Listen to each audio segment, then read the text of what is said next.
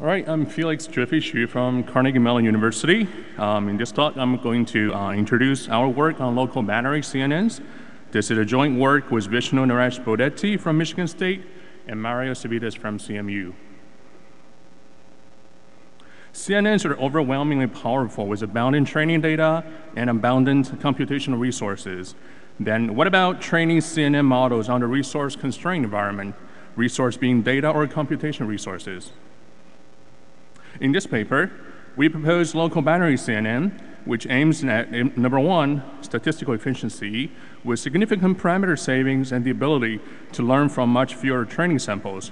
Number two, computation efficiency, primarily due to sparse bilinear convolution.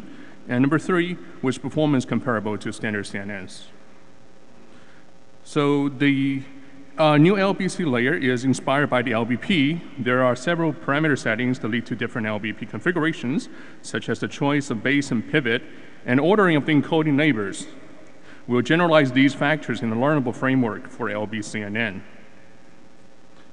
The LBP operation is naturally convolutional. Step one is to compute difference between the pivot and neighboring pixels, which is convolution with binary filters.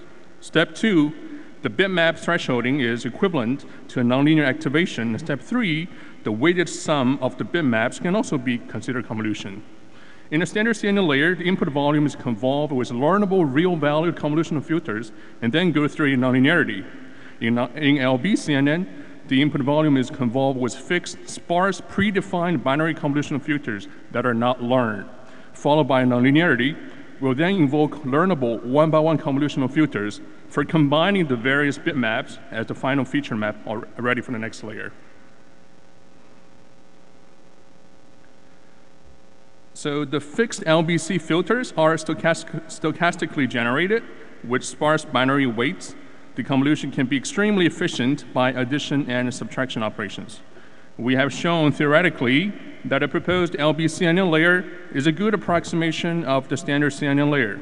This is also empirically verified. The small-scale experiments are carried out on MNIST, SVHN, and SVHN. Performance of ResNet with LBC layer is on par with the state-of-the-art. Moreover, with significant parameter savings, we're able to train an LBCNN with over 8,000 layers on a single Titan X.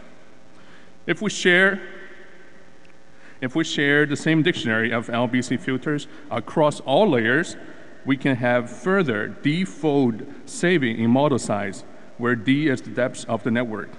Our experiments demonstrate negligible difference in performance between LBCNN with and without shared filters. Empirically, we have observed that LBCNN has the following properties. Number one, it can be trained on much smaller size data set without overfitting due to much smaller model complexity. Number two, it converges faster than standard CNNs via our observations on many visual data sets. Finally, our large-scale experiments are carried out on the ImageNet dataset, where we observe that AlexNet with LBC layers performs as well as AlexNet with standard CNN layers, while having 6.6 times fewer learnable parameters. To conclude, the LBCNN provides an excellent trade-off between real-valued standard CNNs and purely binary CNNs. Please come to our poster for more information. We are at poster number 1, and the code is available. Thank you so much.